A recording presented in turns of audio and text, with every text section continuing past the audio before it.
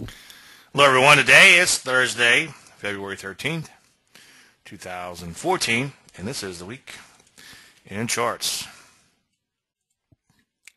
I know I say this every week, but this week I think you're going to see that I really mean it. We got a lot to cover, so I'm going to get a little jacked up on some Mountain Dew. Makers of Mountain Dew, which is PepsiCo, do not compensate me for this endorsement of their delicious, and I'm not sure if there's anything nutritious in here. There is that fluorescent green stuff that they're trying to outlaw. The camera was on me, I'd make a joke, I'd say, I've been drinking it for years and nothing's wrong with me. Anyway. Oh, good stuff. All right. There's a disclaimer screen. All predictions are about the future. And a lot of stuff can happen between now and then. There's a commercial out right now with Arthur C. Clarke, some of his quotes, and one of them is predictions about the future are tough or something like that. I'm going to have to Google that. I might be able to use that. Hey, do me a favor, throw me a bone. If you read the book, you like the book. It doesn't have to be anything grandiloquent. Just say whatever you feel. But 1 or 2 sentences is all I'm asking for. Throw me a bone on Amazon.com. Put me up a good review, if you don't mind. Can't imagine you'd be here if you didn't like the book. What are we going to talk about? Well, I don't want to spend too much time telling you what I want to talk about. I'd rather just show you. But just real quick, smoke them if you got them. Talk about trailing stops. Talk about getting in. What do you do? And this is a combination of things. But what do you do if you miss a move in a security or a sector? And then if there's anything you want me to cover trading-wise, start thinking about that. Now, once we get to the slides, one chart at a time, if you don't mind. If you want me to look at X, Y, Z, and then ABC, just put X, Y, Z on one line, hit return, and then put in ABC. And then that way, when I'm done with this one, I can exit out and go to the next one. If you put 6 or 7 in a row, I'll look at the first one, and then I may or may not be able to keep track of what other ones are on there. So you could ask about as many stocks as you want. Ideally, though, the game rules are stocks should be trending. Question comes up quite often, so I'm going to cover it real quick about beat the system on missed entries. And let's say we have an entry here at, let's just say $10, okay, a share. And let's say the stock goes up, triggers that entry, but then comes back in, and then in the following days begins to kind of come in a little bit. So the question is, down here at 950, should I get in because I beat that entry by 50 cents? And the answer is no. The only time you would get back in is possibly above this high, and that would be a trend pivot pullback, provided it's not too close to the prior high in here. So you're still getting a little bit of that reversion to the mean move back in the direction of the trend. So if you miss a trade and it comes in, consider yourself lucky. Don't try to beat the system and catch that falling knife. Just let things shake out. Hopefully you're going to be around for a long time, and you'll be able to get in on all these new positions as they present themselves. But some people look at the existing portfolio and say, oh, Dave, you got in this gold stock at $5 a share, and now it's at $4.50. Should I get in now? And the answer is no. We're going to keep that stock in the portfolio because we obsess before we get into the trade and not afterwards. We're looking for that perfect timing going in, and then we let things shake out. You don't want to come in and buy a losing trade or sell short a losing trade to begin with just because you're going to get a better price. So that's the answer on that. If you miss a trade, if it's still set up, then go for the setup. No problem. And you might actually be getting in a little bit higher. So you're not actually going to be beating the system in that case. You're getting a little higher. But that's okay if it's still a viable setup. Now, if something takes off, as we're going to show here, then what you do is you wait for the next time it sets up again. So if you go back to late January 28th, this was my Landry list. I don't have the I guess it would have to be the longs checked off in here, but the longs are going to be stocks like this one here, which is a silver stock. This is a gold stock. Anything silver and gold related. And GDXJ was a really cool looking setup at this juncture because it had made this bow tie, and a lot of my clients did actually go after this one. I was going after more speculative issues, but I threw this out there as an ETF made up of those speculative issues that might be able to actually work. I'm not a huge fan of ETFs, but when you get an ETF that's got an HV of 46, that's a fairly high HV considering the overall market is less than 20 right now. And especially when it's in something like gold, which is doing well, and it's these gold junior shares, meaning these more speculative type of issues like this one here, lower price, almost penny stock, gold stocks and all, but combined together, it's a slightly less risky type of trade. There's always a risk in a trade. But anyway, this was set up as just a beautiful bow tie off of, I think, all-time lows in here. So it's a pretty good-looking trade. And also a cup and handle for those keeping score. And this is what happened. It took off. And probably, I think, on this day here in my column, and this is a pretty good representation of gold stocks. You could also use the, what's the other one? NUGT is leveraged, but there's another one out there. It escapes me at this second for gold. But I'm showing this one because I actually had it in my Landry list. And the question is, well, why is it too late? Well, it's too late because your setup was back here. You had your thrust higher, and you had your bow tie. Kind of sloppy, but still a bow tie nonetheless. So if you back the chart way out, it looks a little bit better. But you had that cup and handle, the bow tie. You had everything working for you. You had the perfection here, and it triggers an entry, and it took off. And so far, so good on that one. But you don't want to chase it. Just the opposite happened earlier where it just triggered, it keeps coming in. You don't want to catch that falling knife as it continues to implode. And on the flip side of the coin, once it takes off, you don't want to buy here at the highs. In fact, the day I wrote about it in the column, the following day what happens, it begins to implode a little bit. Now, I hate to say implode, just kind of does a bit of a 180 from that rally up. So what you do now, though, is you wait for it to pull back or hopefully continue that trend and then pull back maybe a little bit later, I guess for those of us who are already along, and then look to play it again. So you wait for the next setup if you miss a setup. Any questions on missed setups before we go to the next topic here? That went a little quicker than I thought it would. Smoke them if you got them. Speaking of gold stocks, this is NG.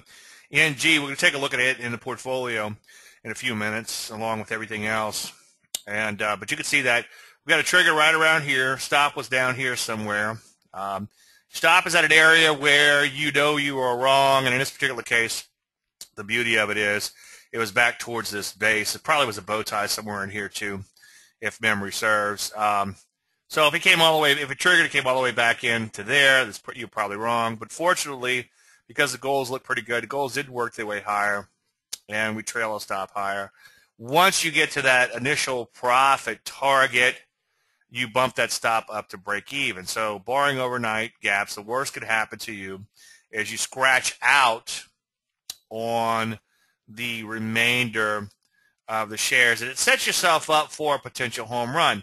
Because we know if we have a stock that pulls back, we know there's a pretty good chance it might go to its old highs or make new highs, however you want to look at that. But we don't know what's going to happen way out in the future. What did Arthur C. Clarke say?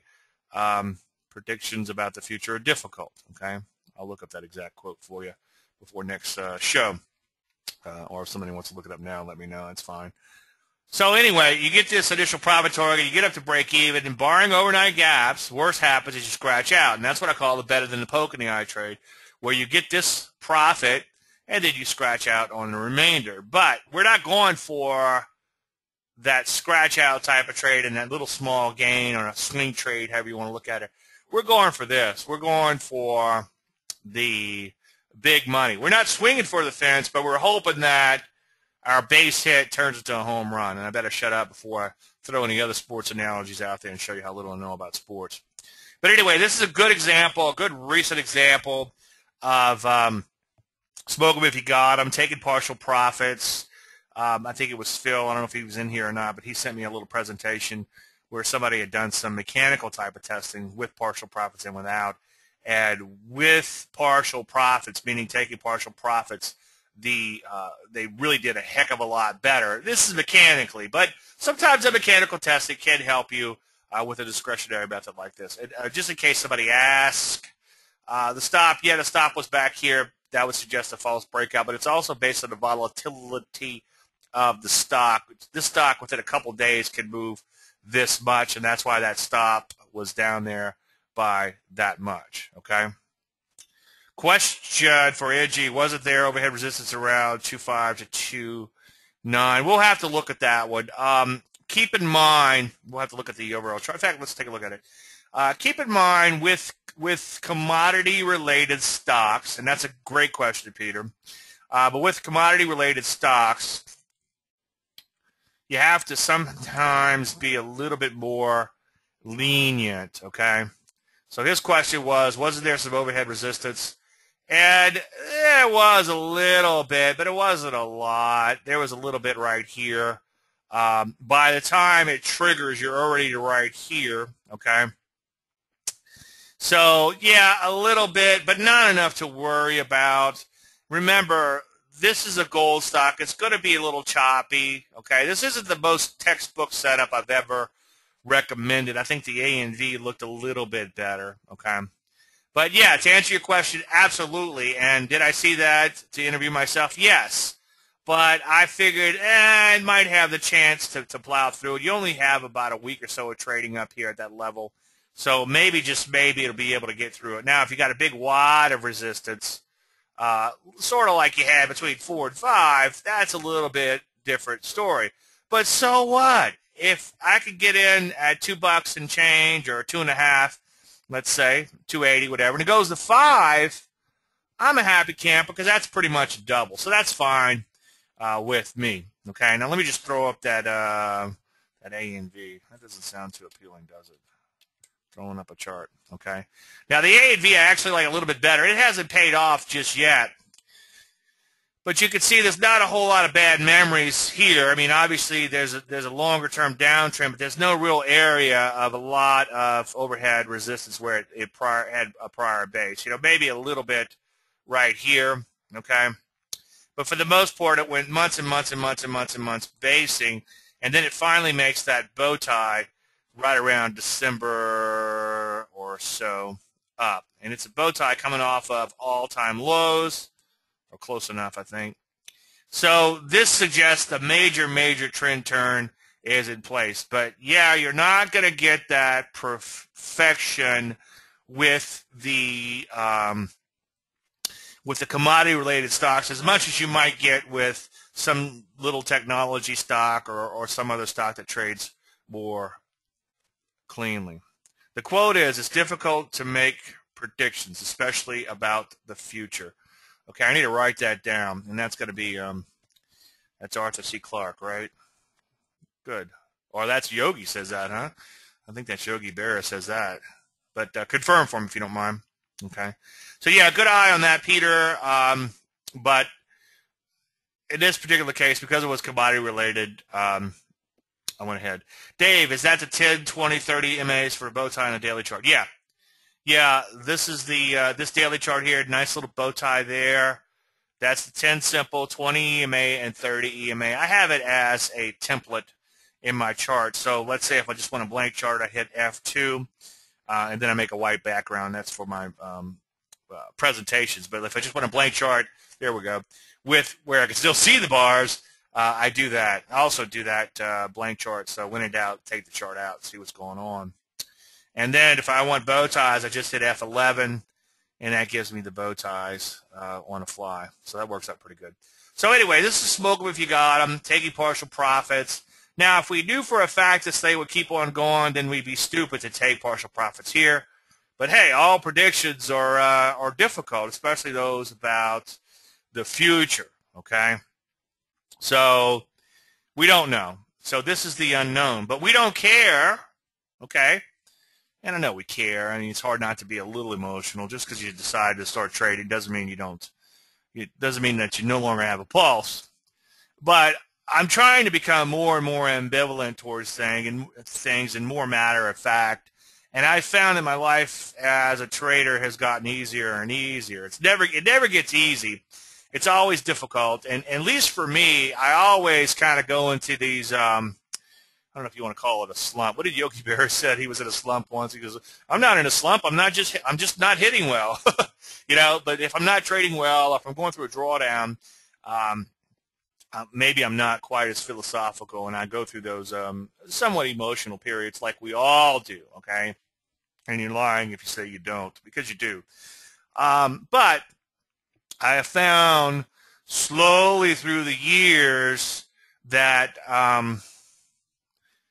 I've become more, I guess the word ambivalent, or more, I have to pull up Visual Thesaurus and see what the word I'm looking for, but more matter of fact about things. And if something works out, fantastic. If it doesn't, so what? And I move on to the next thing. And it's kind of antiseptic. And like I tell one of my clients, I don't know if he's here today or not, he's busy saving lives probably, but once you get it and once you start following the system, it'll actually, at some point, it'll actually become a little bit boring. Don't get me wrong, I still get excited when I see something like this and when something like this pans out. But for the most part, you're going to find once you start following a methodology, detached, that's a good way of putting it, Craig. Craig says detached is the word maybe I'm looking for. Yeah, becoming more and more detached. And early on in my career, and trust me, I've gone through the emotional ups and downs as we've all go through. But early on in my career, one of the books I read, it's probably a Douglas book, so I'll give him credit because Douglas has taught me a lot as far as trading psychology goes, so let's give him credit. And it probably was his first book, but he did talk a lot about being detached. And one thing he says is it's like you want to visualize it as being in a movie. And I find myself now trying to say things like, oh, that's interesting when I'm looking at my quote screen instead of jumping up and down or dropping F-bombs, which I still do a little bit of both. Don't get me wrong. I'm not going to lie to you and say I don't. But you do have to become a little bit more detached and see things as happening and not happening to you. And then the analogy before is like, okay, you're watching a boxing fight or whatever, and you're watching that fight, like, why didn't he just kind of, duck and jab or whatever the case may be? Well, that's pretty easy. It's kind of like watching the quarterback. Why didn't he do whatever?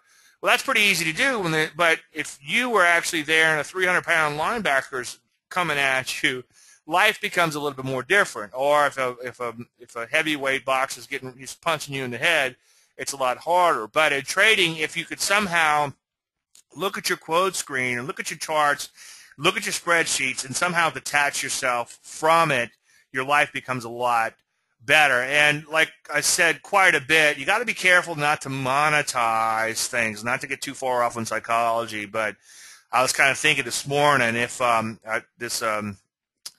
want to say kid because he probably wouldn't appreciate being called a kid, but he's 21 years old, I guess, and he's in college and he's got a stock project, and I'm trying to see if the teacher will let me get in on the competition and see if I can kick their butts. But anyway, he was over here and he's going to be buying and selling stocks. And like I told him, I've never met an unsuccessful paper trader. I mean, the caveat there is if you've studied the markets for a considerable amount of time. He's not going to have any emotions in these trades. And I was trying to explain to him, like, let's say you lost $1,000 and you have a mortgage coming up that's $1,000.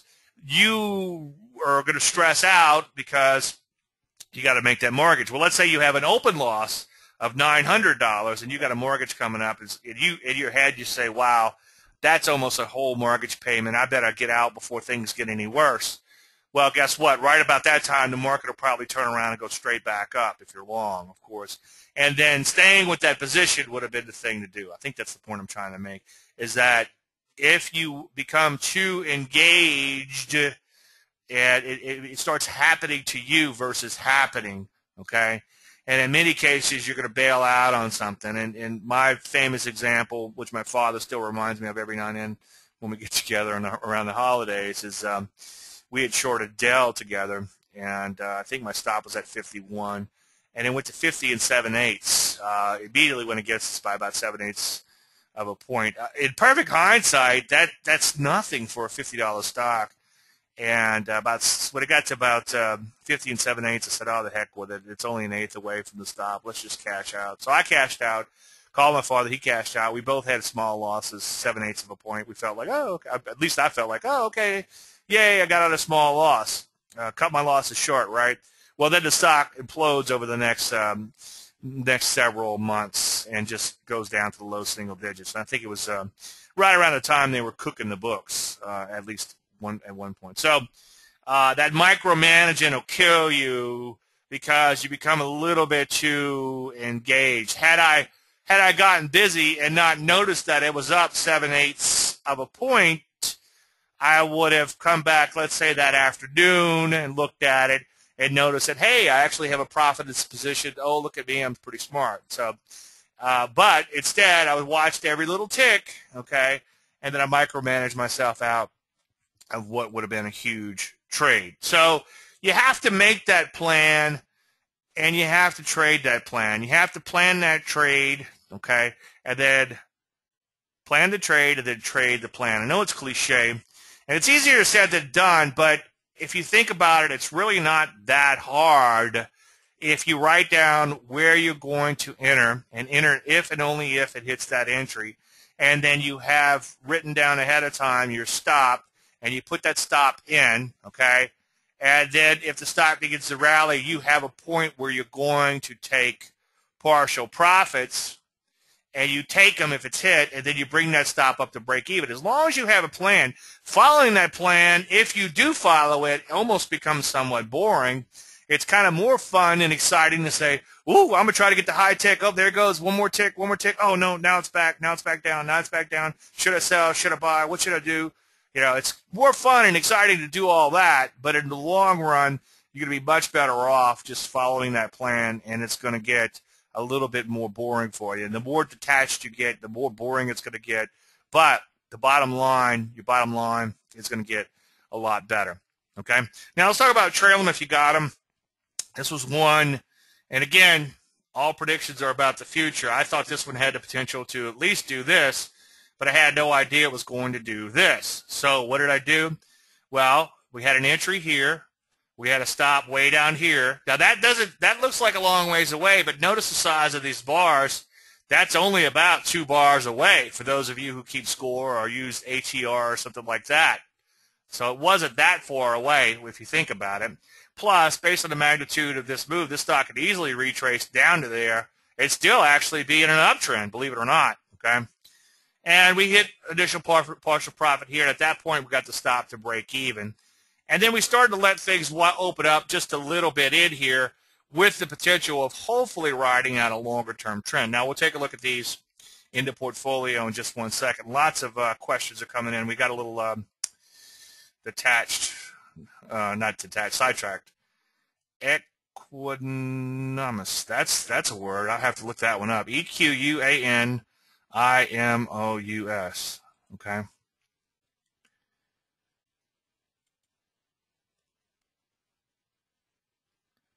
Okay, Paul says, Dave, I asked you an email about making another buy in A and V if it drops back down to $5. Okay, that's the point I was making earlier. Is that okay? A and V, if it drops back down to $5, should we get in? No, because it's going the wrong way. Okay, so if you missed the initial trade back here when I recommended it, this is what you do: see if it breaks out, and then play the next pullback along the way. If this move is a real deal, okay, and this thing goes up 500%. Like I think it has the potential to do. Okay, now I mean, who knows? I mean, if you're gonna predict big, right? Okay, will it do that? Who knows? But if you back the chart way out, this stock was $40 a share. It's $5 a share now. What's 40 divided by 5? Is that about 8? So I'm looking for an 800% move in this stock. That'd be fantastic. I'd like to see it go back to those old highs, just not that long ago, way back in right back in 2012. But we don't want to try to buy in just because it's cheap now, because you never know if cheap is going to become cheaper and cheaper and cheaper, okay? And what's the old adage? If you like it at 30, then you love it at 20, then you like it at 10, then you like it at 5, then then it goes on to 0, okay? So you got to be careful with that, okay? It's still bouncing. Now my time frame is only in the next week. Can you comment on this? Well, your time frame, yeah, you don't have a time frame because that's the other thing I learned too after years of doing this. The market doesn't move in your time frame, okay? So here's a stock, triggers, goes up a little bit, and then it just kind of dies out. LIOX, great example, recent example there, okay? Triggered, looked like a good little setup, and then what happened? It died out. Didn't do anything wrong, but didn't do anything right. It went sideways forever. Then finally, bam, jumps up about 20-something% overnight. They won't always do that, and you will get stopped out on some of these, okay?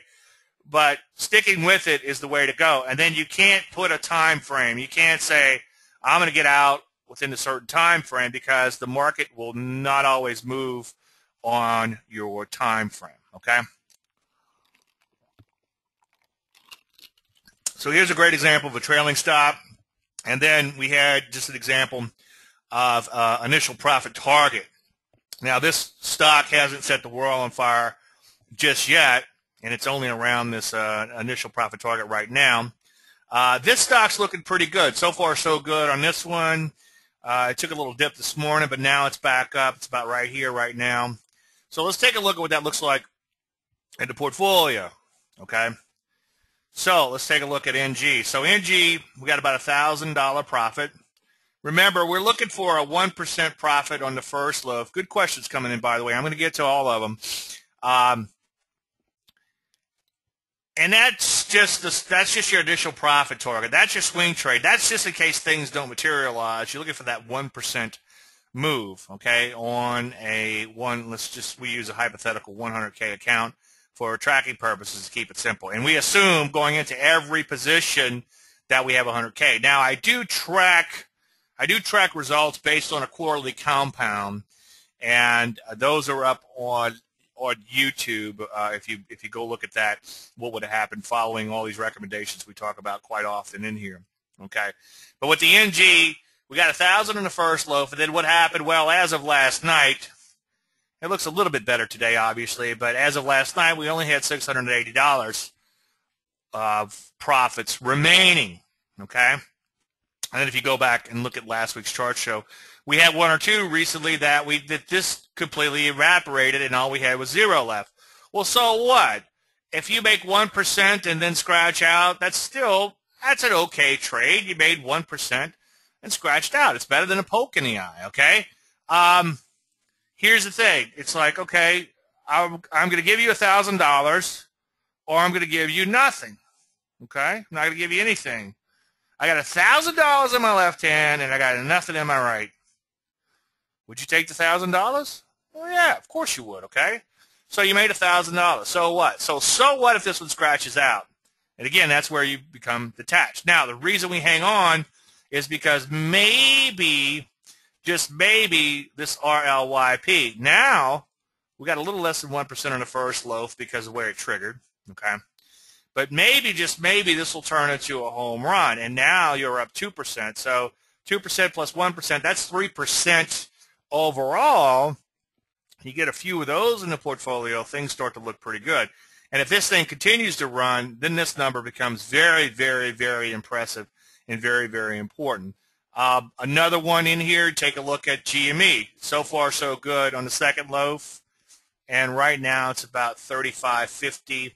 So you could add another 100.5 or so to this number here. So this number here, so far, so good. And also, we're beginning to trail that stop on this one. So the stop here now is at 43. Is that right? Yeah. So even if it stops out, you're still going to make a profit overall, barring overnight gaps, of course. Okay. And this LIOX, you got 1,000 in the first loaf, and then so far, not a whole lot in the second loaf, but it's better than the poke in the eye. And same for this OCIP. So we're playing for that big move on the second loaf, but in the meantime, hopefully we're able to pick up a few pennies on the first loaf. By the first loaf, I mean the divide the shares by 2. So in this particular case, like on the NG, we had 4,000 shares. You trade 2,000 shares, and then you keep 2,000 shares if things continue to work out after you hit the initial profit target. In this particular case, we had 2,000 shares total. You divide that by 2. You have your trading loaf and your trending loaf. Write that down. Your trading loaf and your trending loaf. Okay? And hopefully that trending loaf pays off. And trust me, that's where the real money is. But I'm okay hitting a bunch of little singles. And there I go with the stupid sports analogy again. But I'm okay with a bunch of singles while waiting on the big thing. Okay, question is, I wonder if I could draw on this screen. Let's see. Okay, question is this. Do you recommend pyramiding into position? Absolutely not. Okay. The problem with pyramiding in is you put on a full position, okay, because we're looking for that initial reversion to the mean move out. We're looking for this move hopefully up to the profit target. So we want to put on a full position, okay? How do I represent that? Let's just do it in shares. Let's say in this particular case it called for 200 shares. We're going to put all those 200 shares on right away. So if we get that initial move we're looking for that perfection in the setup. We're going to obsess before we get into a position and not afterwards. We're not going to sit here and watch quotes, oh, TAN's up 89 cents, oh, 88 cents, oh, 87 cents, oh, wait, it's up $1, oh, LIOX is up 15 cents, yay, oh, 14 cents, oh, boo. We're not going to do that all day, okay? We're going to let things ride. We're going to let things go, good, bad, or indifferent. So you set everything up. You look for perfection from this point back, okay? And then after that point, because all predictions are about the future, you're not going to get that perfection. So we're going to put on that whole 200 with the assumption that we did our homework and this is going to work out. We're going to get this move here. Now, some people say, well, let's say you put on 100, and then if it begins a rally, then you put on another 100. Well, you start pyramiding into this position, and if this turns out to be the exact top, you're buying at these highs in here. So it's just a bad idea, and I think you can get yourself really hurt pyramiding into position. I think you're much better off doing just the opposite of pyramiding. You're much better off selling into those rallies. Linda Raskey used to say, feed the ducks while they're quacking. I emailed her on that, and she said it's just probably an old floorism she picked up off the floor. So when you have a market that's looking pretty good, you have a market that looks pretty good, and it's going straight up like this. You got it on your little pullback or wherever you got in. Okay, you got in back here. And it's kind of going straight up like the goals were just the other day. Well, you feed the ducks while they're quacking. You're able to sell into that euphoria that we had 2 or 3 days ago, whenever the NG triggered, or I'm sorry, hit the initial profit target. And you're able to take some money off the table. And if it corrects as it did, so what? Maybe it's just going to set up for the next leg higher. Okay, but you're much worse off. Let's say it's like, oh, it's working out. Let me add on another 100 shares here. Well, so far you're going to be losing on that position. So it's you're much better off selling into a position than you are trying to pyramid into a position. Okay, so instead of buying at that high, you're better off selling into that high. And just like I said earlier, Phil, who's in here today from across the pond, sent me that paper on taking partial profits. It was actually a little webinar on partial profits. It's a pretty good little webinar. And they showed that you're better off taking those partial profits as opposed to letting everything ride all of the time. Now, where my bread and butter comes in is when we have that little solar stock that goes from 5 to $35 a share, okay, and really pays off. Or maybe, just maybe, this little $2, $3, okay, completely speculative gold stock is going to quadruple in value, okay, and then that's going to be pretty good. Let's say this would here, I mean, I don't know if it will or not, but let's say it goes up to $10 a share. Well, now all of a sudden I'm going to have a $20,000 profit, maybe less a little bit, but you get the idea, okay?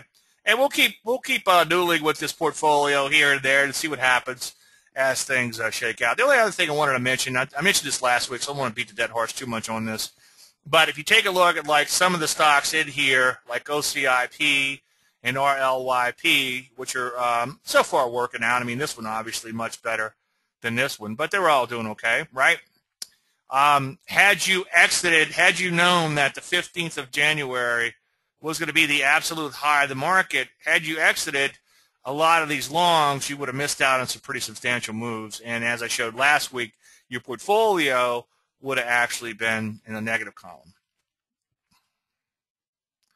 Okay, Jonathan asks, it says open hypothetical portfolio, so these are not real positions. Some of them may be based on time and sales. Some of them are real positions. For disclaimer purposes and to keep me out of trouble, this is a hypothetical portfolio. But I'm not going to, for instance, you'll notice that this right here, entry, we were actually looking for a little bit different entry on this. And notice that this is the full $1,000. So these numbers are very real numbers, okay? But it's hypothetical, okay? So I have to say hypothetical. Now, it's not hypothetical in that I just made all these numbers up, okay? I actually said the day before this triggered, this is where you should get in. And I actually said this is where you should take that initial partial profit. And this is where your stop should be, okay? So that part isn't hypothetical, but whether or not the trade was taken just to keep me out of trouble, it's a hypothetical portfolio, okay? It's just like the disclaimer at the front of the screen front says, I'm not a registered investment advisor, okay? So take everything with a grain of salt. But I'm pretty good sometimes. Check back when I hit a drawdown, okay? Yeah. We'll see how smug I am. Okay. Pyramiding is an appropriate way to probe a position to see if it will move in the right direction with the type of trading we are doing. The trigger is proof of that. Yeah, I don't know. I'm not a big fan of pyramiding. If you're a big fund manager, then maybe you have to kind of work your way into a position and work your way out of a position. And that's fine. I mean, because you're forced to do that. The nimble aspect we have, and like I said, I think last week, I'm reading David and Goliath, one sitting at a time, but which is a Malcolm Gladwell book. You can get it off front of my website through Amazon. And he does talk about some of the advantages being small and nimble has versus being a Goliath. And that's one advantage we do have as being the private retail trader, is being able to go in and take some of these stocks. Some of my institutional clients, as I've said probably ad nauseum, they thank me for ferreting out a cool little solar stock, but they also tell me they can't actually take the stock. So you have that advantage as a small private trader being able to do some of these things, okay? Yeah, hang on, John. We'll get to that in a minute. Yeah, Craig's pointing out, too, you start pyramiding a lot, you're also going to encounter more and more fees. You're also going to encounter more and more slippage. So the more you trade, the more slippage, and some people call them frictional costs, the more frictional costs you're going to have.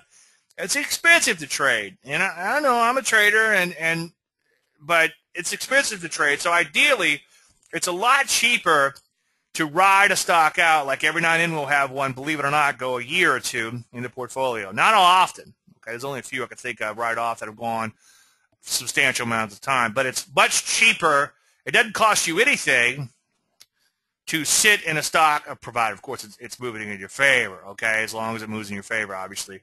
And you will have to give up some of those open profits. That's life. But I've showed time and time again, stock's up 50%, comes back in, it's only up 25%, so you lost quite a bit of those open profits, but then it's up 50% again, then it goes 100%, and then it comes back to, let's say, 75% open profit, then it goes to 125, then 150 and 300.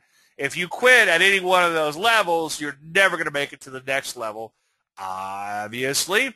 So that's why you just let things work out. Don't try to second-guess things. Don't try to put a lot of pressure on yourself to get things just right, which sort of dovetails into our next thing here. The pressure's off. And I've been talking about this on and off for a while, ever since the market began its slide. In fact, the last few weeks, almost a month now.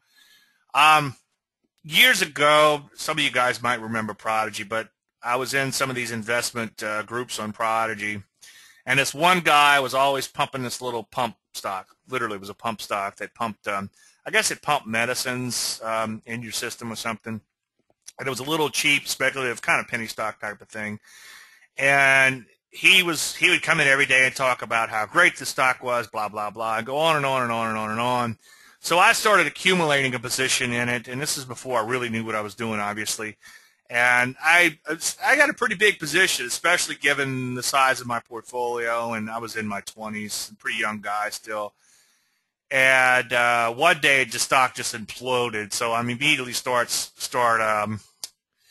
emailing this guy, and he's like, David, no one rings a bell for us when the stock, I said, yeah, he got all philosophical on me, whereas the day before he was pumping the stock and I was buying it. But it was a very expensive lesson to learn that you're right. Nobody rings a bell for us when the market has topped. Now, this doesn't mean you shouldn't look for clues, and if you see some shorts setting up, like if you go back one slide in the portfolio, even though the market was hitting new highs, this GME showed up as a possible short in here, okay? But you do want to look at where the market is. You do want to look for clues within. You do want to have an idea. Like I have an idea right now, this market I think is still in trouble. We're going to flesh that out in just 1 second. But you don't have to get your prediction precisely right. And you surgeons out there, you doctors out there, you engineers out there, you're my worst clients because you have to get everything right in your profession or you're going to kill people, okay? So you have to be precise. Well, trading is not that precise. As I said a minute ago, I had a guy shows up in my office yesterday, and we spent some time teaching him how to trade and teaching technical analysis and all. And where was I going with that? Yeah, I know what I wanted to say. So I explained to him, like 10 seconds before he showed up, I sold some gold stock, and when teaching him the technical analysis, I said, I just sold this gold stock. I sold half of my shares because I decided that I wanted to take a profit. I hit my profit target, so I decided I want to take a profit. Now, my selling those shares has absolutely nothing to do with the overall company's earnings. They're going to keep digging gold today. They would keep digging gold 2 days from now. That has nothing to do with the company. And that's why technical analysis works, because you're dealing with the emotions of others. And in my case, it was a calculated type of trade. It wasn't emotional at all. But let's say that I dumped enough on the market to where it knocks it down a few cents. It's kind of a cheap stock, so it could have knocked it down a few cents. And then somebody else gets nervous because they've got to make that mortgage payment, so they start dumping the stock. And as I explained to this gentleman that was in my office yesterday, it's like Tom McClellan says, you're making a relationship between you and the company, and you're expecting that CEO to not go shag some porn star or whatever like it's happened in the past. You expected him to behave in an ethical manner and not cook the books like Dell did a while back, okay? You expect him to do these things and the company to not kill people and be ethical, etc. But you're also forming a relationship with these other people, and these other people screw you, okay? Because they'll dump that stock. Some hedge fund gets in trouble. He's got to liquidate, okay? And that will push that stock lower. So that has nothing to do with whether or not the company is a good company or not, okay? So it's an imperfect world. It's a long-winded way of saying that's an imperfect world out there. You're dealing with the emotions of others. You're never going to get it exactly right. I know there's people out there, oh, we got a third wave extension of a fourth wave count of the number 13, blah, blah, blah. And, eventually maybe they'll get 100 out of every one top. I don't know. What's the old saying on that? They're going to be wrong a lot. So the pressure's off. You don't have to be exact in this business. What you do want to do is you want to look for perfection going into a setup, but once you have that setup, take it if it triggers, and follow your plan. Okay, so the pressure's not off there, but the pressure's off and that you don't have to get the market timing precisely right, because it's harder to predict the overall market than it is to predict the individual stocks. So it doesn't mean that you have to ignore what's going on in the market. Do look at the index, but make indices. Make sure you're looking at the sectors too. And do what I do. Look at a couple thousand stocks every day to get a feel for what's really going on. Okay? And then, I hate to use the word bet, but make your bets accordingly. But the pressure's off. Let the market, let the ebb and flow control your portfolio. So if you start getting stopped out of positions, that's the market telling you that those positions are bad positions. Let the market take you out of those positions. I used to get really pissed off when I get stopped out on something.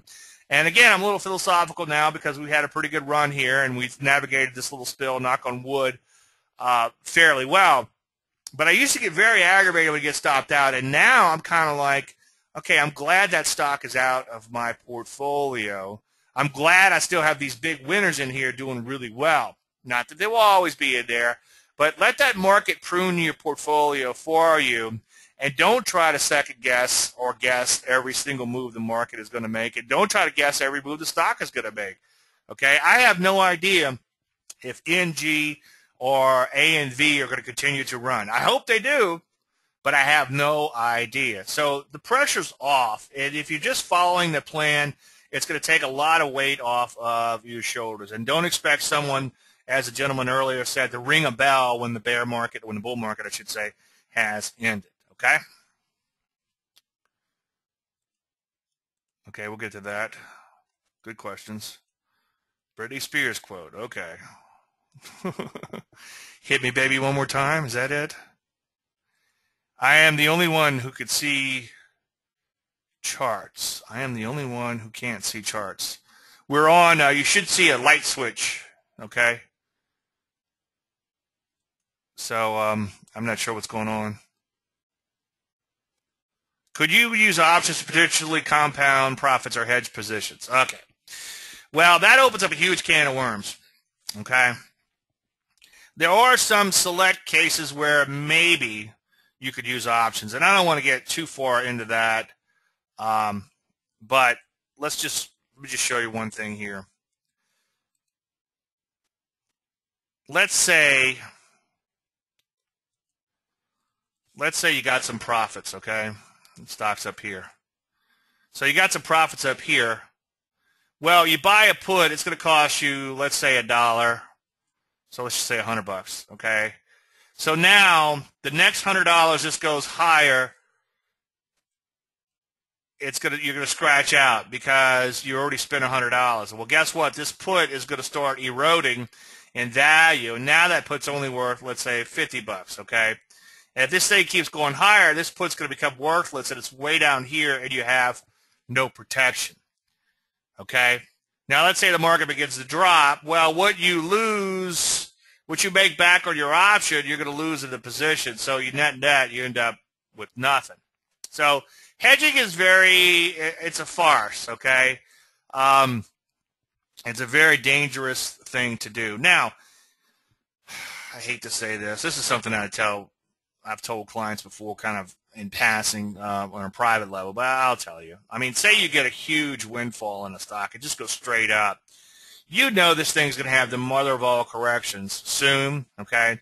So you could take a wild, crazy bet. You could exit out of this thing when it's going to the moon and take a wild, crazy bet and buy some out-of-the-money options with a small amount of the proceeds, fritter away that money, because you know that this retrace coming in is probably going to be bigger than what you would lose buying those options and taking that profit. But that's a very rare case, and when that does happen, the implieds are going to be so darn high on this, it might not be worth your while. So I really shouldn't even say that.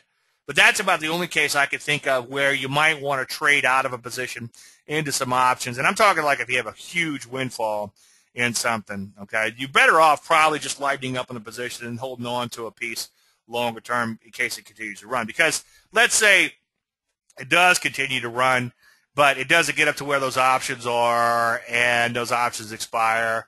So now what do you do? So now you lost your position, and you can't just jump in willy-nilly.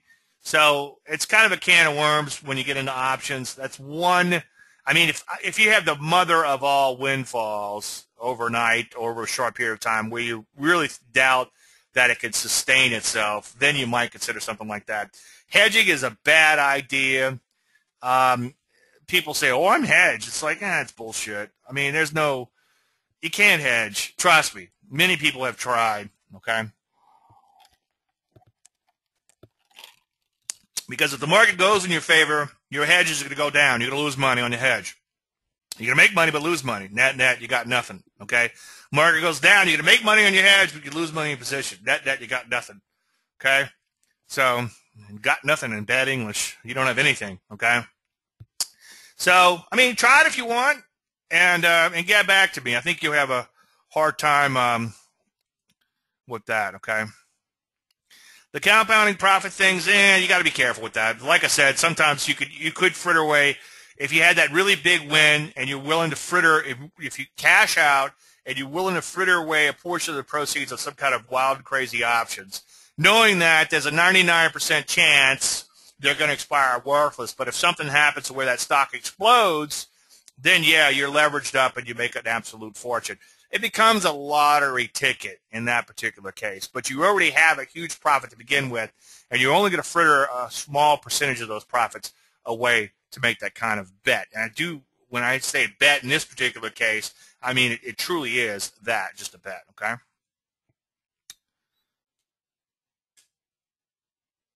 Okay, Howard says, ATR of 17 cents times 4,000 shares, try to limit losses to under 1,000. Normally give about 3 times ATR, that over 2%. Is that too conservative? Well, you lost me on that, okay? Now, I don't use ATR, but what you do is I keep it a lot simpler, okay? I say, okay, I look at this NG here, my entry's 280. I eyeball it, and I say, okay, it's about 280 on my entry. Stop's going to be down here around, what was the stop on that? I forget. How much is it? 50 cents, okay? So stop is going to be down around 230, which puts me back into this base. I know I'm wrong as a trend follower there, so that works out nicely. So this actually needs to be a little bit lower in here. I just kind of eyeballed this morning. Okay, for me it's a lot easier. In your case, you're like looking at ATRs, you're doing all this math.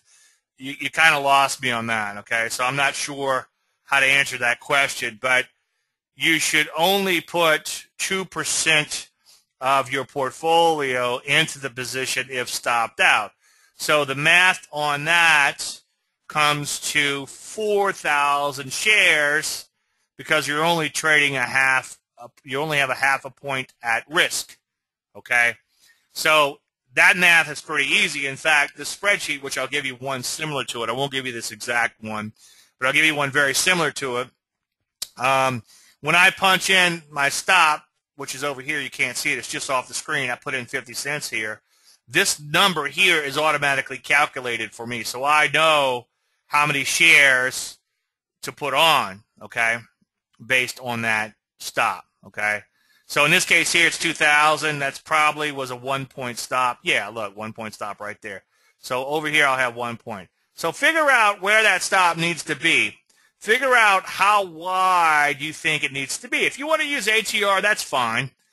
And if you come up with a number like this number here, so you say, okay, well, I'm going to take this here, and I punch that into the spreadsheet. In this particular case, I know it sounds crazy, but it's like 7 points.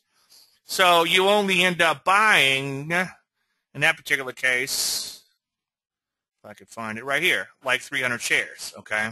Round numbers, 286 shares. You just round up if you're successful or been successful, round down and take smaller share size if you're not successful or haven't been successful, okay?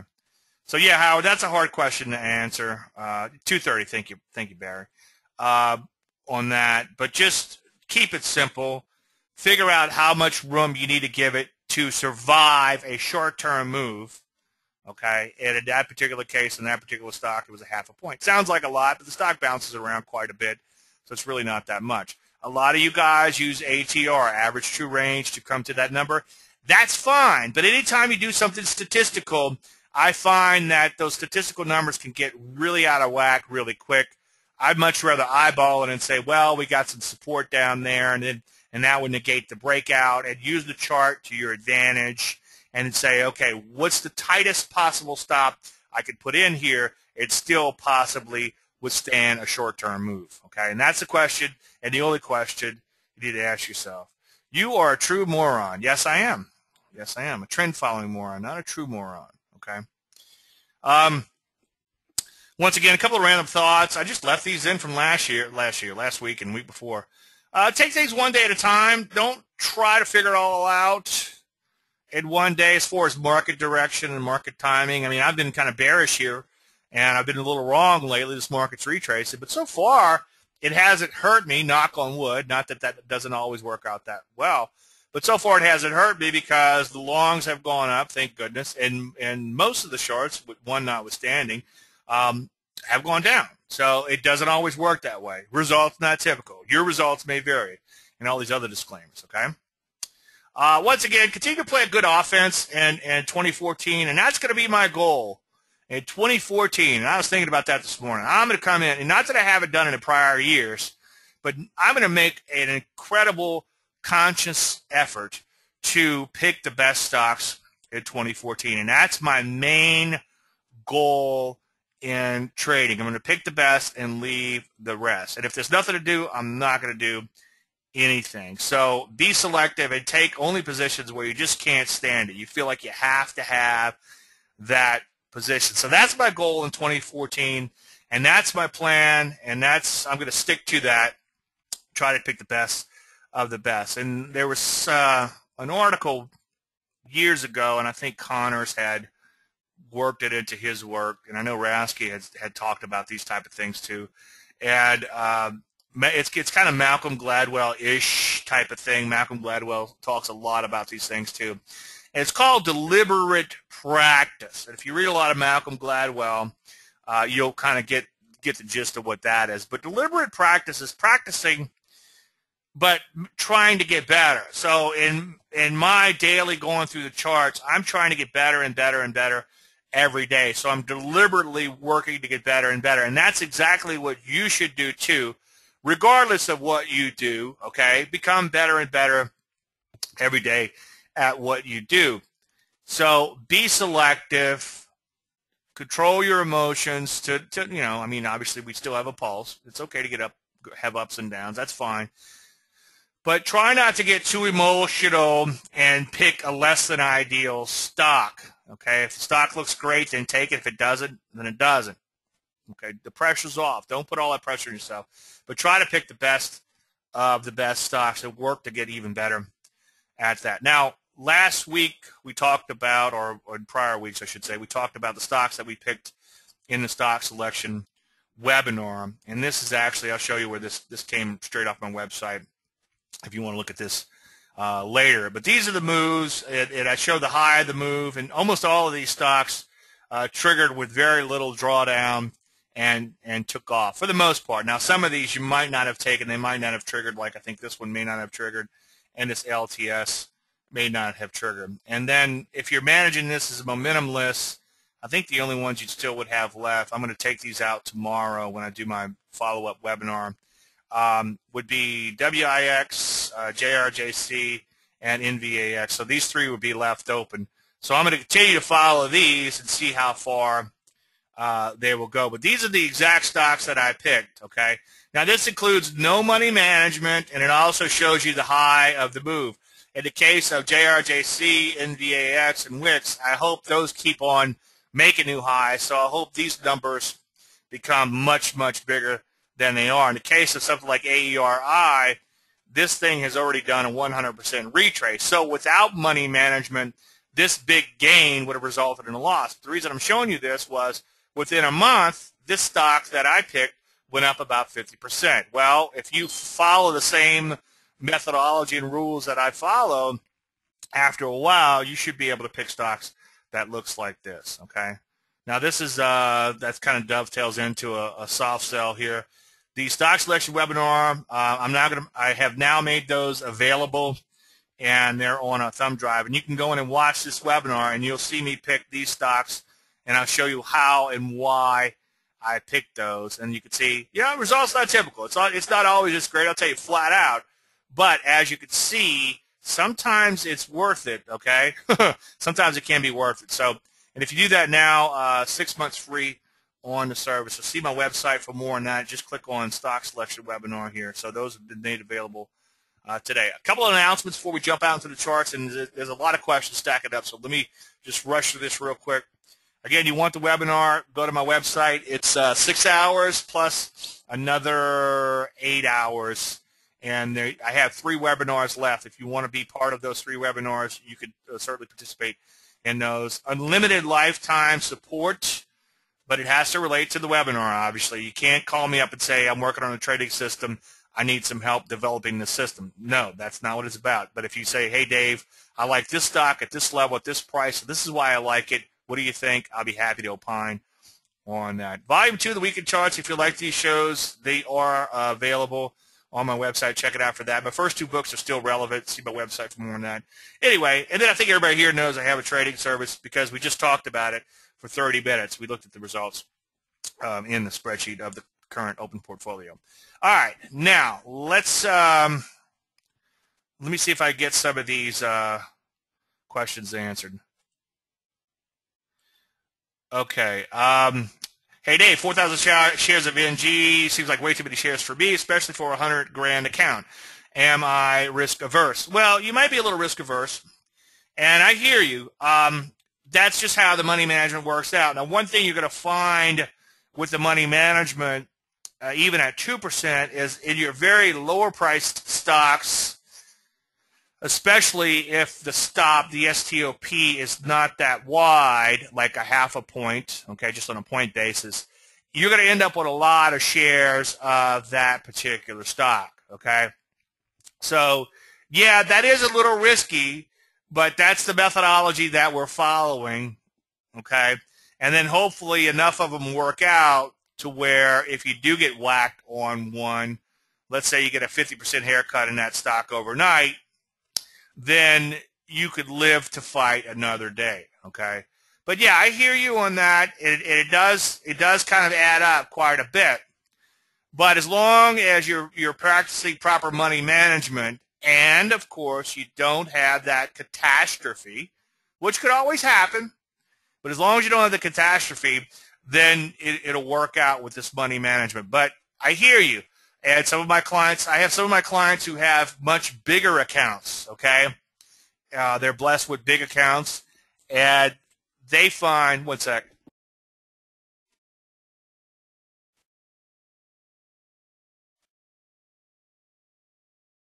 And they find that at 2%, I'm having a sneezing fit, sorry. They find at 2%, their positions get really, really, really huge where they're buying tens and thousands of shares, and it becomes too much. So that's just my general rule. That's what I follow. On super small accounts, it doesn't work that great. On super big accounts, it doesn't work that great, okay? But in general, it's a good rule to follow. 2% risk if stopped out in each position, especially read the second half of Layman's if you know some discretionary techniques to help you when that inevitable big loss does come along. When you do get that, when you are on the wrong side of that outlier, that could always happen, okay? So everything I say is not cast in stone. Take it and do what you think is right for you. Now, be careful in that you don't want to say, well, I don't like there's too much risk in this, so I'm only going to take a 0.25% position here, but I'm going to take a full 2% here and maybe a 0.5% here. Be careful if you do that too much, because you'll end up out of whack and you'll end up inconsistent in that you're going to have the biggest position is going to turn into a loser, and your smallest position is going to turn into a big winner. Trust me, it happens. So when you do adjust down for that volatility or whatever, adjust down to your comfort level or zone, just realize that you need to try to be consistent in your position sizing so you don't end up with too many shares of a big stinker and not enough shares of a big winner. So you want to be consistent. So 2% is the max you want to lose if stopped out. I don't want to lose. I don't lose anything, Jonathan. But yes, 2% is the max that I want to lose, so to speak, if stopped out. Absolutely. Okay. All right, we'll get to those stock picks in 1 second. Dave, you're more on than more off. That's why I'm here. I'm more on than more off. I'm more on than more off. I think I get that.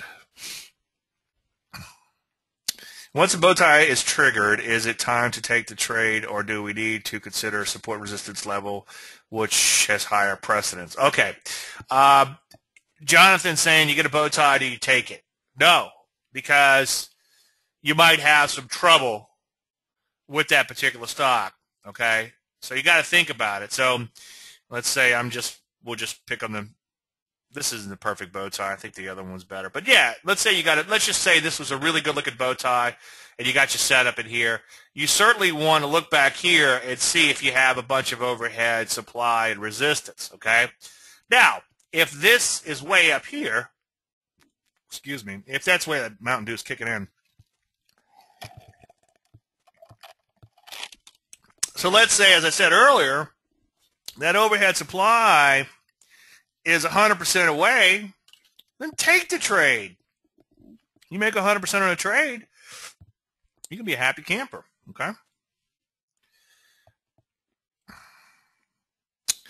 All right, I'm going to go ahead and we'll jump into the charts, and I'm going to answer the remaining questions when we get to the charts. What's your thoughts on following insider institutional filings, 13S, 4S's? My thought is forget about it, okay? Forget about it. Don't worry about it. Like I said in my column a while back, if you are ocean racing in the Gulf of Mexico and it's dark, you want to stay away from the lit rigs. You don't want to run into them, okay? But if they're not lit, you don't have to worry about them, okay? Yeah, if you hit them, you're going to die. But you don't have to worry about them because there's nothing you could do about it, okay? So forget about all that news. And once again, the pressure's off. You don't have to worry about all those things. Someone emailed me a couple of days ago and said they have some sort of news feed, and they get the news sometimes before not necessarily before anyone else, but they follow the filings or whatever, and they claim that I mean, they'll claim, I'm sure it's actually helped them, that they've gotten out of a few positions before they tanked thanks to this news thing. And I don't doubt that, okay? That's fine if you want to do that. Unfortunately, what's going to happen is it's a reaction to the news and not the news in and of itself. So if this gentleman, and I don't want to pick on you because I think you're probably here today, but if you keep following that news feed thing, you're going to say, oh, that's some bad news on this XYZ. I better get out. And lo and behold, XYZ goes down a little bit on that bad news, but then turns around and goes straight back up. Now you have lost your winning position, okay? I barely even know what RLYP does. And the only reason I knew it was a biotech, but the only reason I know a tiny bit about it, I was talking to a doctor friend of mine. He's on the service. Tony, if you're out there, hey, man. Dr. T. Anyway, the only reason I know a little bit about it is because we were just talking about it. It's like, well, we were just having a conversation, and we looked it up on Yahoo just to see what they do. For the most part, I have no idea what these companies do. I know what sector they're in, okay? Like I know NG is a gold, and I know A&V is a gold, but I don't know a whole lot about either one of those companies. I don't know anything about those companies, in fact, okay? So the more antiseptic you could be, the more detached you could be, the better off you are going to be. If you start following the news, it's going to sway your opinion. It's going to knock you out of good positions, okay? So I ignore all the news. If you want to use news, knock yourself out. It's not my way or the highway. I'm telling you how I do it, and then you decide whether my way is right for you. Okay? Yeah, I got it.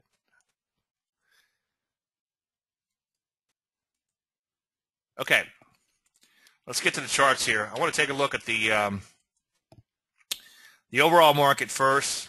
By the way, just because this happens to be on, somebody asked me if this stock is setting up again, this LIOX, which is in the portfolio. The answer is no.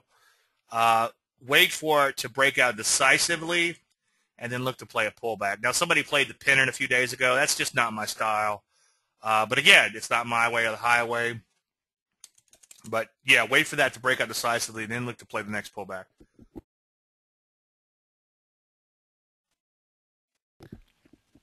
Okay, let's take a look at the P's. Just so you know, I'm going to spend a few minutes on, if you're new to these webinars, I want to spend a few minutes on the overall market, and then we'll take a look at your stock picks. In fact, you guys want to start talking about, start asking about individual issues, you can do that now. All right, let's take a look at the P's. And I'm still kind of bearish on the P's, but they don't seem to care. You can see we obviously made that all-time high back on the 15th, and we were talking about that for much of this webinar. And you had a bit of a kind of a micro first thrust down, and we got a nice little sell-off out of that.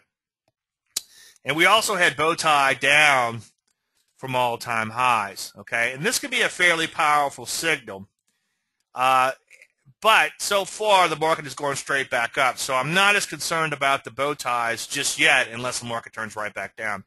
But I am concerned about the fact that the P's have made this V-shaped recovery at high levels. So all-time highs is your high level, drop like a stone, and then now it's making this V-shaped recovery. The problem is going to be, it's going to be very hard for this market to make new highs and keep making new highs because it's going to be so overbought by the time it gets there. Now, stranger things have happened, okay? But right now, it's very dangerous to buy into this market. It does have a bit, to those of you who are familiar with the gatekeeper pattern, it has a bit of that gatekeeper look to it, except for the fact that it has more days than I normally like to look for. Maybe look at a 2-day chart. Let's see, 1, 2, 3, 4, 5, 6, 7, 8, 9, 10. Perfect. Got about 11 days in the pattern, so it's a gatekeeper on a 2-day chart.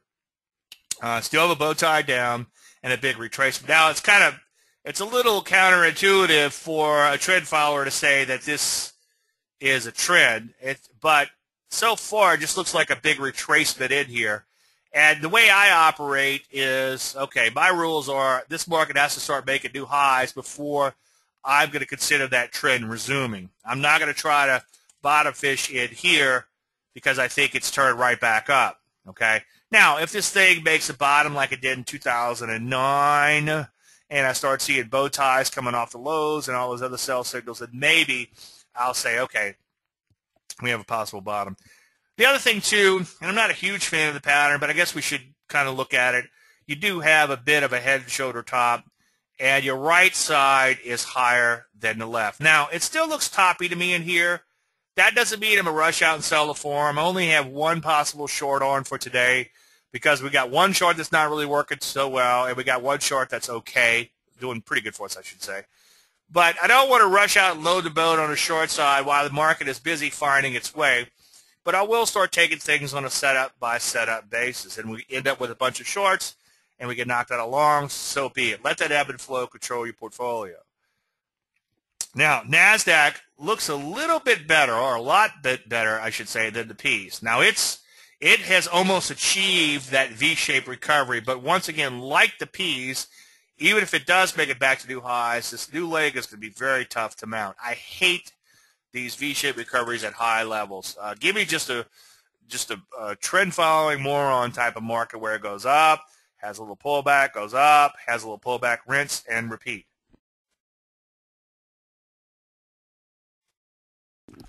Okay, let's take a look at the Rusty. The Rusty has been lagging in here, and it didn't quite make it back to those old highs. It's trying to make a bit of a witch hat in here. Let me show you that real quick. I said I would show you in the newsletter, so let me make sure I get that covered.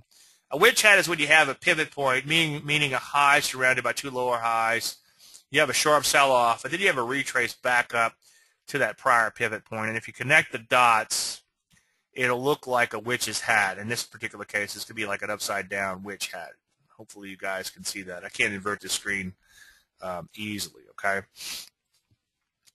But I think it's still in trouble.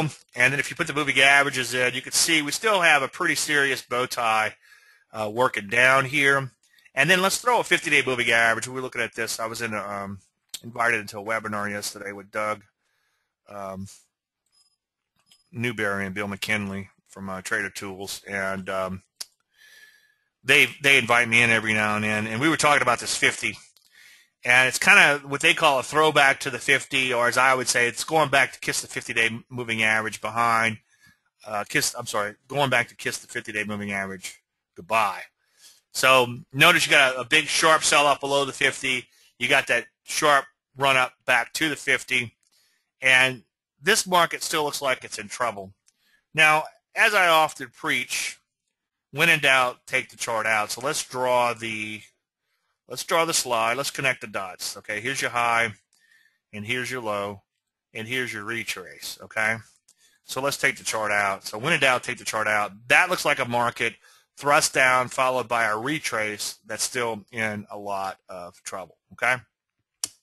Speaking of which, take a look at some of these areas in here, like manufacturing, or more importantly, let me find you like health services, not so much health services, but health services, defense, manufacturing, all these areas in here, conglomerates that have sold off and then so far just kind of retraced up that are looking pretty rough in here. Banking is the one I really wanted to show you, okay?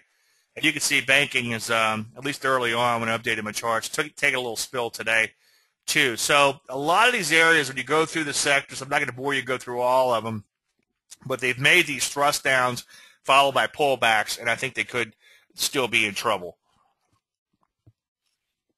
So pay careful attention to that. And then there are some sectors that have come back in here, like drugs and biotech have made it back to the new highs. I can't get too excited about buying them just yet as far as new positions. I'm enjoying the ride, believe me, in the RLYP and in the ride recently in ARI and some of those other ones. But I can't rush out and buy any new ones just yet because it is kind of a high-level recovery in here. It's not that V-shaped recovery like the overall market, or the Ps at least, in the NASDAQ. But I'm kind of in a show-me mode here, and this is where I'm looking for that perfection in the overall market. Most sectors not looking so good. Few notwithstanding, like I said, have crawled back to their new highs. Selected semis and semis overall, for that matter, have crawled back to the new highs. But again, notice you've got that V-shaped recovery at high levels, so that's going to be hard for that sector to sustain that. For the most part, I'm not seeing a whole lot of sectors that look that good. Gold, as I've been saying ad nauseum, I've been bullish on it for quite a while. Like I've been saying also, it's been more of a process than an event. You had this nice little bow tie off of these multi-year lows, and so far, so good, although it's taken its own sweet time to get there, okay? All right. Let's go ahead and open it up for individual questions and individual stocks.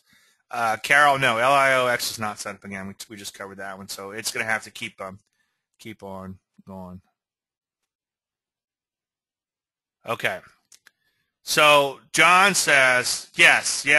Sold SSRI. Now, SSRI was on my Landry list a while back, and that's a silver stock. If I can get it to come up, okay? And it worked out pretty nicely so far, knock on wood. It's a little wide and loose and all over the place, but you know, again, sometimes you have to be a little bit more lenient with these silver stocks. And John is saying he sold it and then he watched it go straight up without him. Okay,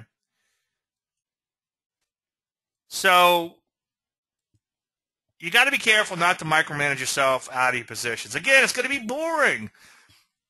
Not completely boring, but less exciting. It's going to be less exciting when you start following your plan. But longer term, you do just fine. As I often preach, would you rather be right or make money? Okay? And for many, they'd rather be right. And I know that sounds ridiculous, but you would be surprised at how many people would rather be right than make money, okay? I would rather make money any day of the week, okay, than be right. I have been watching NQ or at 100% retracement today. NQ, such as like the Qs. Let's take a look at that. Yeah, sure, that's 100% retracement. So, according to the Qs, this was just a correction in here, okay? My problem, again, though, is this V-shaped recovery at high level. But, hey, I'm a big fan of trend following, obviously, and I'm glad the Qs are back to new highs. I hope they keep on keeping on, okay? But right now I'm still seeing quite a few shorts and not a whole lot of longs, so I'm still kind of chipping away at it on the short side. But, yeah, if all the major indices start hitting new highs, I might need to rethink that plan on the short side, absolutely. John says, they're between making money this year and breaking even, I guess, is 100% micromanaging, not following my plan and not using a little discretion. Absolutely. Okay, John, what do I always say? You know what you are doing wrong. So, here, I'm going to give you a little gift here. Stop doing that, okay? That's all you got to do. I know, easier said than done. But plan that trade and trade that plan. And it's going to be, unless something really goes through the roof, it's going to be pretty boring for a while until something does go through the roof. And then you're going to feel pretty good about it. But you would have, by that time, you will have learned to temper your expectations, okay? And stop trying to second guess everything. Lewis wants to know about DDD. That's a printer company. I've been bearish on this one for a while. It's crazy, though. It's a wild and crazy stock. We had the first thrust here. I'm sure it's a bow tie, too. We had the bow tie down. So your trigger would have been here. It looks like it's poised to make a new leg down. My only problem now is you have a lot of support down here, so I don't think it's worth it as a trade. If you took the trade up at $80 a share, then I think it's okay. But now I think it's too long. Looks at floor. Oh, John, don't let me beat you up too bad. Just don't do that. Well, no, I mean, the case, it's like almost retold the story again. It's like I told it last week, and I've probably told it 100 times before. My wife came to office 5 years ago, 6 years ago. I forget when. It was a while back. Might have been 10 years ago. I'm not too good with time. She goes, what's going on? I said, well, I had a good problem to have. I got a lot of positions that are doing really well, but I'm not sure what to do. And she goes, well, what would Dave Landry do? And then she turned her heel and walked out. I'm like, shit, She's right. What would I do? Okay? So, and it forces me to do the right thing. And being a public image out there in the trading world forces me to do the right thing. Okay? Especially anything I'm doing publicly. Okay? What do you think of Twitter at 58? No. If I can get it to come up. No. It's gapped down. You got a big, fat, ugly gap in here. Where is it now? Where is it months ago? Sideways at best. It's all over the place. Forget about Twitter, okay? Yeah, it's a bad idea. What do you think about MUX? Never heard of it.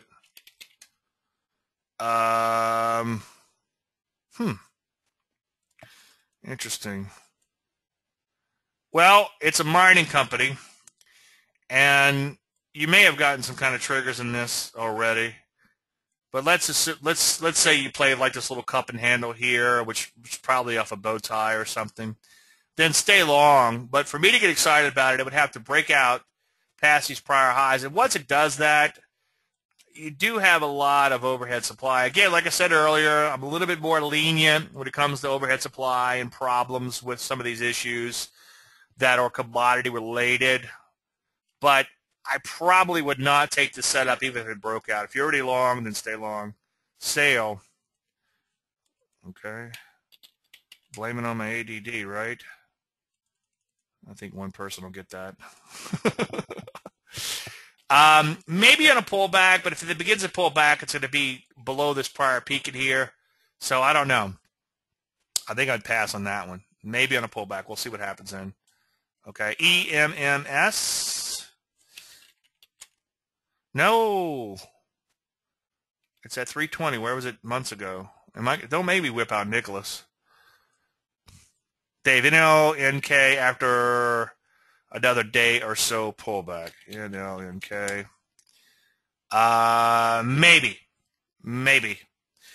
The only problem here is this stock is going straight up, so it's going to be a little dangerous to trade. So I put a maybe on that. Don, that's on my Landry list. That's actually a possible short, so I'm going to agree with you for once. Unfortunately, I can't show it to everyone. Don had a good stock. Finally, has a good stock, but no, I can't show it. It's on my Landry list. Good point. How about coffee? Joe's already made its move. As I said, if you're going to trade these efficient markets such as commodities and Forex and things like that, which I do on occasion, I think you're better off just trading major trend transitions. So a bow tie off of all-time lows like this suggests a possible bottom. Maybe if it keeps on, and see now you're coming back to your old high, so maybe if it keeps on keeping on pullbacks, it might be worth trading that, okay? How long do we have to wait to hear about Ford? All right, come on, here goes. Don's here, and what does he want to know about? Ford. Ford looks like it's in a heap of trouble. It's thrusted out and pulled back. I wouldn't rush out and short it because it's big, thick stock. It doesn't move around a tremendous amount. I think you can find some better shorts out there. I'd much rather short something like some of these insurance companies that are just on the cusp of rolling over. But Ford, yes, does look like a possible short. Okay, we got Ford out the way. WPRT. Maybe on a pullback, but here's the problem. This stock is way down here at these low levels.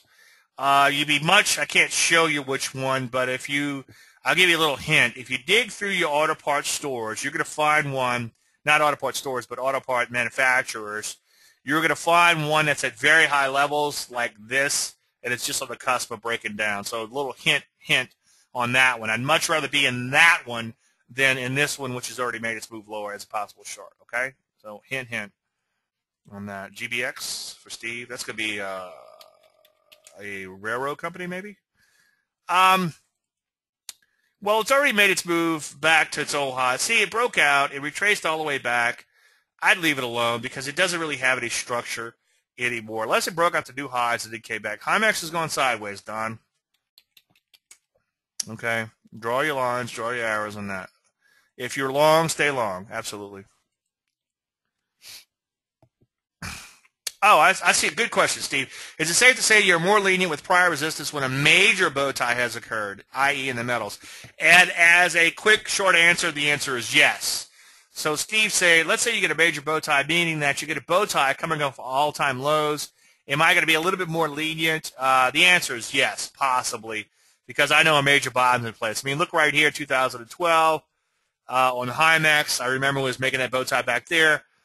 You might be a little bit more lenient here because you got a major buy signal. Absolutely. You guys are getting very smart. Just got your book, Layman's Guide. Thank you, Austin. Appreciate that. Good book. Thank you. Hey, put that up on Amazon, will you? Do you recommend to subscribe to TC2000 as a new day trader or stick with IB charts? I don't know what IB charts do, but as far as following my methodology, not as a day trader, though, as a position trader, I would highly recommend you get TC. Check my affiliate code is AF136. Tell them that I sent you there. I don't know where they are with their affiliates right now. They seem to be in between affiliates, but for what it's worth. Short KRE, yes, absolutely, Calvin. Let's take a look at that. That's going to be like a banking ETF. Yeah, absolutely. Oh, it's Kroger? No, KRE. KRE. Short Kroger, too. Shoot. Yeah, absolutely. Yeah, good. You know what? You get a high five. Calvin gets a high five, and I'm not just giving him that because he's on my service, but absolutely. Man, an all-time high, falls out of bed, nice little pullback. That looks fantastic. High five. I'm long UNG. How do I manage that position? You tell me. What is your plan? Did you have a plan going in? If you didn't have a plan going in, then you shouldn't be trading. How's that? Oh, I don't know. Give it some room, I guess, at this point. But tell me what your initial plan was. If we have time, we'll look at it. Okay? But you know what? From now on, see, I just beat you up a little bit. And I'm sorry. I apologize. But you're going to take tomorrow, the next day, the day after, before you take that trade. Hopefully, I pissed you off enough to where you can be like, you know, maybe Dave's right. Maybe I should have a plan going in. Okay? PSIX. I have never heard of that. PSIX. Power, so, oh, it's too thin. Yeah, be careful with that. It looks like it's in trouble, though. You got a bow tie down from all-time highs, or it looks like multi-year highs. Yeah, be careful with that one. But, yeah, it looks like it's in a lot of trouble. Super duper duper duper thin. Dangerous. Miss Carol wants to know about CSIQ. That's going to be a solar stock. If you're long, stay long. It's not really set up at this juncture. You've got too many days of the pullback here, but definitely stay long. If you are long, like I think you might be. But on the next breakout, I mean, I'm guessing that you might be. On the next breakout, wait for the next pullback to go after that, okay? You feel lucky, punk? CDTI for John. CDTI. Well, it's too many days in the pullback here. This is a wild and crazy one. Look at your HV. It's 116. I mean, I hear you. If you back the chart way out, it looks like it's bottomed out and beginning to rally.